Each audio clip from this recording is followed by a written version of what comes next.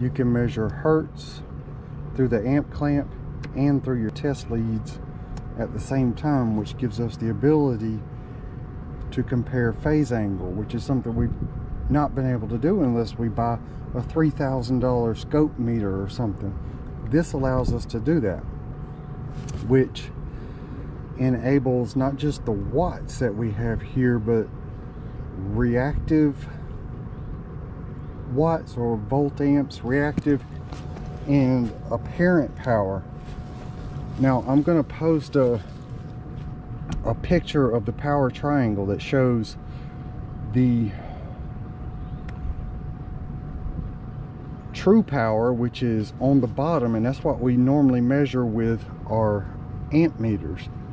But what our power company sees is the apparent power. We can now measure that.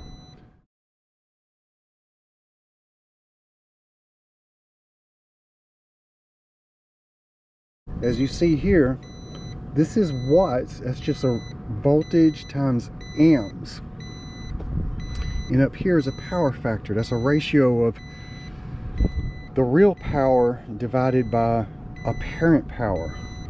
The closer you get to 1, the closer it is to linear power and the more true power is being applied. But what else we can measure, this VAR is volt amps reactive. This is reactive power. This is power that reacts with the incoming voltage and draws up the amp draw on the building. Okay, now I'm going to show that picture so you see what I'm talking about. So the real amp draw that the power company sees is this.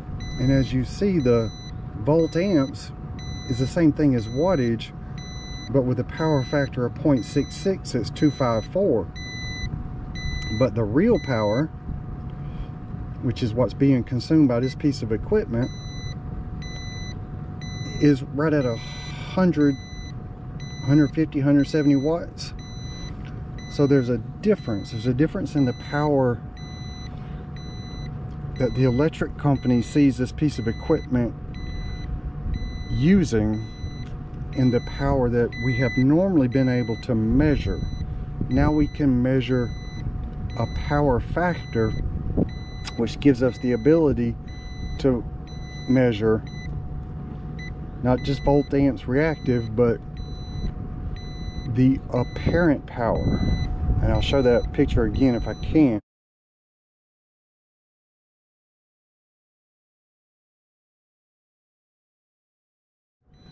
But this is why this has an ECM motor, and you see the power factor is close. It's over 0.5. The best you can get is 0.1. A resistive load like heat strips gives you a power factor of 1, which means all the power being supplied is being converted into work. This means that all the power being supplied is not being converted into work. Some of it's being reacted with back EMF, capacitors, and transformers, such things like that. But before, we've never been able to measure stuff like that. With this new SC680 and I think the 480, we can measure this, and we can also use these numbers to calculate the SEER rating on a piece of equipment. So it's a real nice addition to a meter that I wasn't willing to invest $3,000 to be able to read, but I can read it on this. It's a lot nicer. Once again, real power is what we measure, wattage, what the equipment consumes.